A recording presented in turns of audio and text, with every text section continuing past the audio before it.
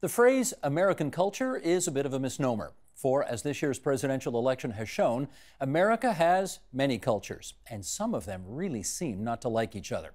For the past 35 years, San Francisco writer and journalist Richard Rodriquez has been a keen observer of how various American cultures seek power and affirmation through the political process. And he joins us now for his take on what's behind the astonishing election, the outcome of which Americans will finally decide next week. Mercifully almost over, right? I think so, except that, I mean, there is some speculation that the loser will not go quietly, and that his... Now, what makes you say that? Well, the depth of grievance in America right now, particularly among white men, is large, and the support that Donald Trump has among people who come from a broken America, where manufacturing jobs have left, and the sense that it's gone to somebody else, whether to migrants who have come in and have undercut them at the construction site, or whether it's gone literally to Vietnam or Mexico or China, and we are left with nothing.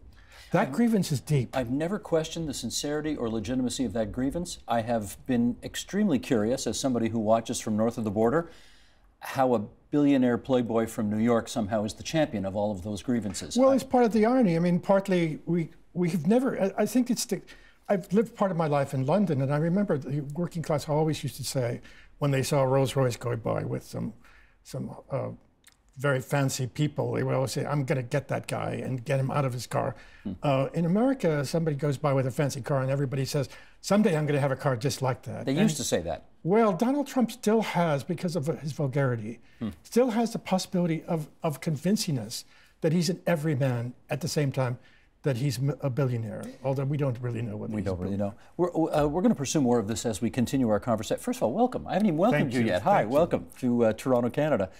I do want to talk about, first of all, a bit about Barack Obama.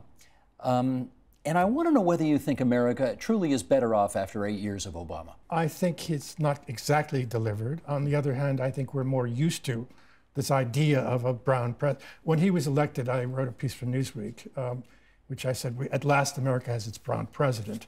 Of course, in America, the nuance of that an African-American who might also be the son of a white woman is too difficult, and he became, in the public understanding, a black president. I think in some way, America is used to that now, in some way.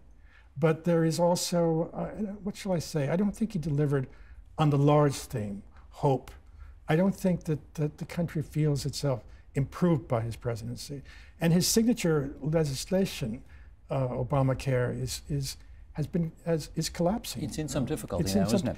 And there is some sense, I'm not an analyst of the world this way, but that he and Hillary Clinton, as the Secretary of State, went into Libya and committed the same crimes, it seems to me, for justice, that I said crimes for justice, that President Bush had committed in Iraq, getting rid of a tyrant, getting rid of the monster, and not preparing for the vacuum that follows that. If you get rid of Gaddafi and you don't prepare for the world after Gaddafi, it seems to me that you're inviting a kind of chaos. Okay, let's talk Trump. Let's talk some more Trump. The call to stem illegal immigration from Mexico by building that wall and having Mexico pay for it, you know the deal, that got Trump off the ground.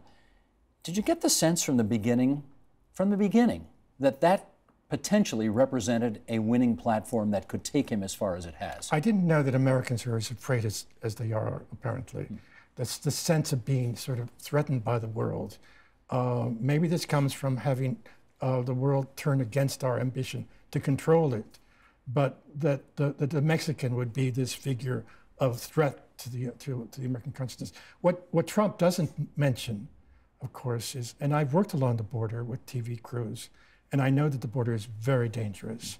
That we have, as Americans, a drug habit second to none in the world. We will stuff it up our nose, put it in our veins.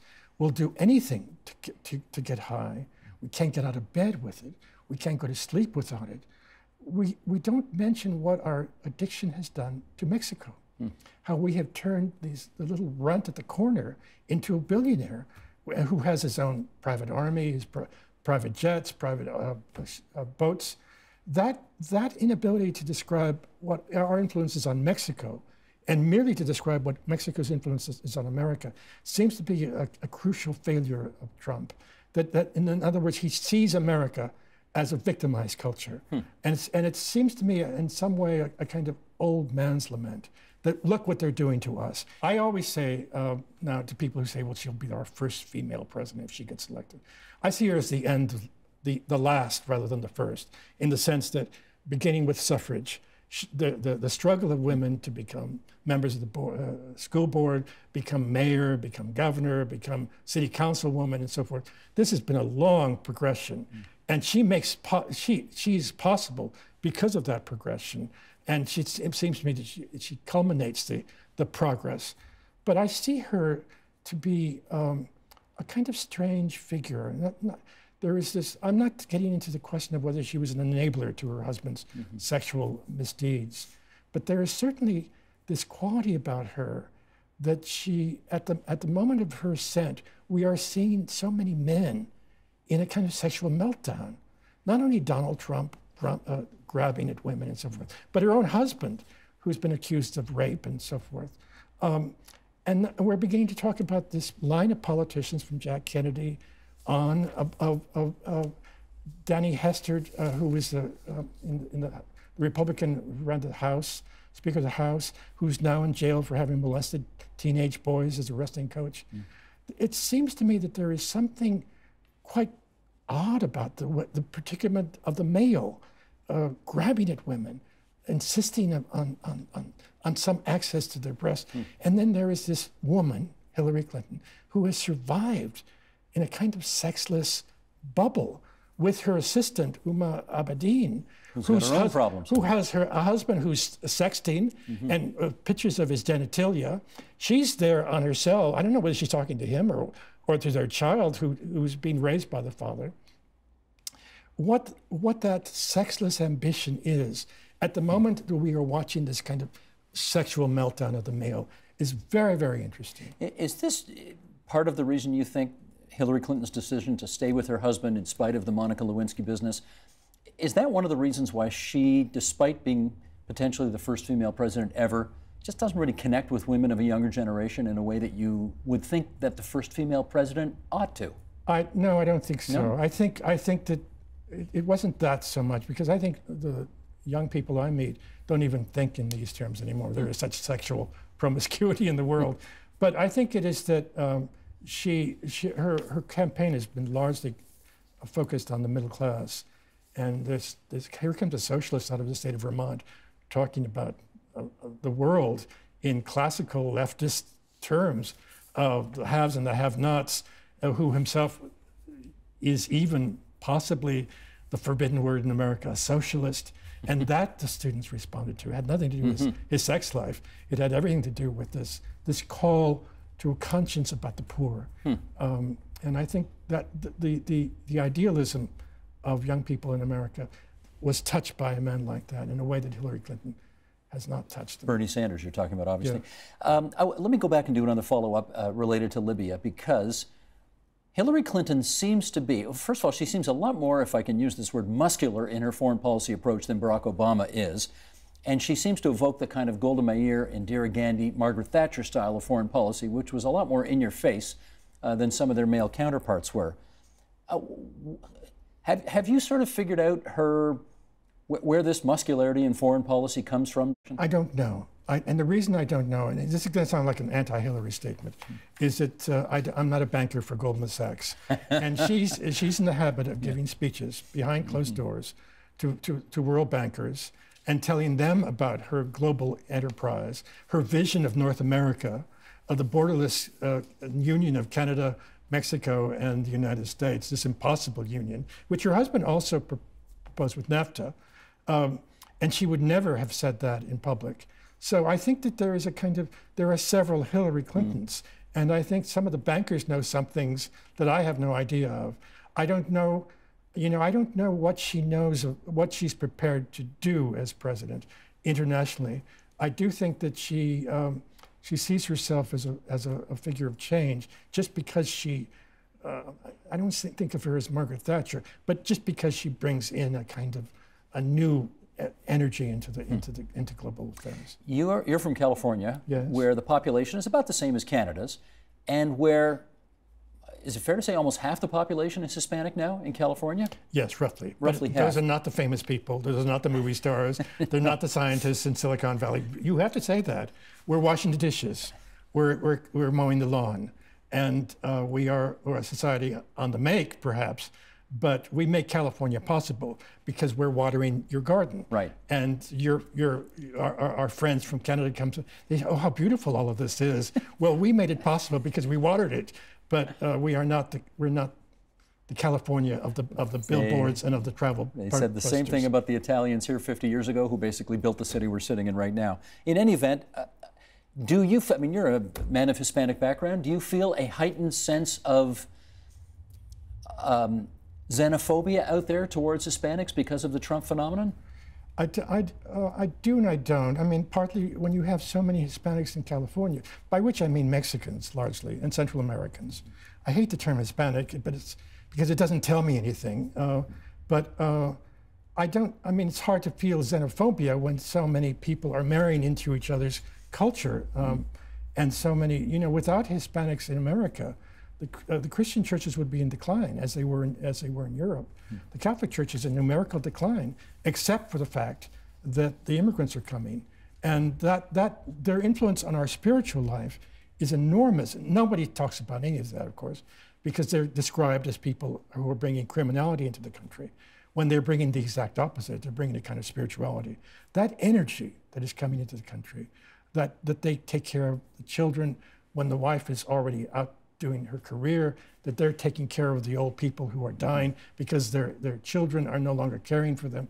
That stability that they're offering California is so deep and so domestic and so much a part of everyday life that xenophobia has almost nothing to say about it, because they're already in the door, they're already in the kitchen, they're already, you know, as Arnold Schwarzenegger, who's making love to his housekeeper. You know, that drama is not that far-fetched. And his son now, from this new Tom Jones on the make in Venice with his father building his muscles, you know, that's the new California. You know, this child of illicit but true love. And propping up the economies of Central America by sending remittances back. There's that. There's that too. Yeah. And bringing optimism. The country is, as I just described, is afraid. America is afraid. And the immigrant keeps bringing optimism to the country. And they're not rewarded for that optimism. They're not rewarded for the fact that they feel lucky to have a job slaughtering chickens, or having a job changing your grandmother's diapers. They feel lucky to have that job and blessed for it. And that energy, that optimism, which I see as classic American, but always imported by the immigrant. It's funny, the 58-year-old white male who used to be in a manufacturing position but now hasn't worked in years and years and years, doesn't feel that same kind of optimism, but may actually have a better life than that Hispanic person. Maybe, but I do know my nephew has restaurants in the Bay Area, and he hires Mexicans. But that's not even the beginning of it. All of the Mexicans come from certain villages in central Mexico. That's just the way it is. And when he needs another dishwasher at that restaurant, all he has to ask is the old man in the village, and there's a new one there. So if I'm a Mexican from Veracruz and I come looking for a job, I'm out of luck. If I'm black or white and American born and I'm looking for a job, I'm out of luck, because it's a closed system. You understand? The people who have paid the price for open borders, if that's what it is in the United States, has largely been the white and black underclass. Let me follow up on that. The American Hispanic population, I think, is about 17%. The American black population is about 12%. Since you just referenced the two of them in the same sentence, I should ask, how well do you think these two communities are getting on right now? Bad and good. There are kids in LA, I can introduce you to them, who call themselves Blaxicans. Blaxicans? Yes, I haven't heard that before. There is eroticism everywhere. And there are children who now are making up their own names, because there are Negro Pinos in Pennsylvania. There are Hindus now in Colorado. I met a Hindu the other day. A Hindu meaning half Hindu, half Jewish? That's right. There's an eroticism in America in the middle of all of this sort of talk of division and competition and conflict. People are falling in love. They always have, okay? But the threat that the Hispanic or the Mexican represents to America is that we're introducing a category of culture or ethnicity into a country that has always been obsessed by blood, by race.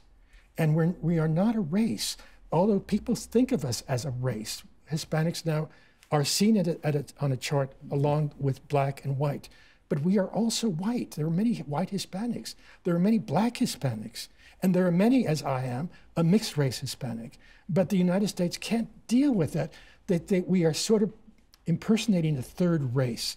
And do we threaten African Americans? Yes, because we are introducing this notion that maybe we are beyond race. Maybe culture is more important than blood. Maybe religion, food, grandmother's stories, whatever that the ethnicity is carried by, has a force that is more powerful as a unifying force than blood. So that there are these enormous television networks now in the United States, like Univision, for example, which advertise themselves as Spanish language.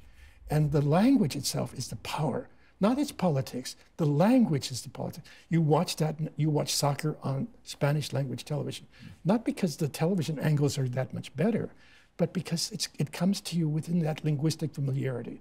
That notion of culture is still very new to America, and the recognition of what the Hispanic represents to the country is underestimated because we are not a threat to the racial breakup of black and white, but we are an evasion of it, and therefore creation of a new understanding of culture. Let's finish up on this last topic. If I've heard this once, I've heard it a lot of times over the last 6 months, and that is Americans threatening to move to Canada. Maybe seriously, maybe not, but you hear it a lot. What do you make of that? Well, we have been moving here for a long time. During the Revolutionary War, those of us who were loyalists. No, I know, but that's not what this is about. Well, during the Vietnam War, those of us who were against going to Vietnam moved here. But that's not what this is about either. No, you are a safety valve. You know, there was a Mexican official who said that the migration into the United States from Mexico was a safety valve because it was getting rid of all the poor people at the bottom, and so Mexico didn't have to deal with them. In some way, because you're sane, because you're lucid, because we think of you as calm, and these notions, you know, this notion that you've come up with, Pierre Elliott Trudeau came up with multiculturalism, which is absurdity, but it's a Canadian idea. It's like clean water. It's an absurdity that's working pretty well, I hate to tell you. Well, but it doesn't make any sense because none of us are multicultural. I mean, I'm not multicultural. There are certain behaviors toward women that I do not approve of, and I do not accept as legitimate in our society. Mexico has a different notion, which is the mestizaje, the notion of the mixing of races, that is literal miscegenation, literal erotic energy in history. And Canada is this lucid society that we're going to respect everyone and so forth. Who wouldn't want to go to Canada? It's like this Disneyland for senior citizens, where we would all be nice to each other. In Mexico, everybody's falling in love with each other and having sex, and it's chaos. Americans are eating Mexican food at the same time that in the classrooms, we are trying to convince students to be Canadians. In the American classroom, everybody talks about multiculturalism. The kids go out to the schoolyard and they become Mexicans with each other. They start flirting with each other. They're in love. You know, if you ever get tired of San Francisco, you'd be very comfortable here in Toronto. I just want to let you know. No, I know it, but it's getting kind of crowded. I'm meeting a lot of Americans up here. Richard, it's so good to have you here at TV. I could talk to you all day, but sadly, our time is up. Thanks so much. Thank you. Help TVO create a better world through the power of learning. Visit TVO.org and make a tax-deductible donation today.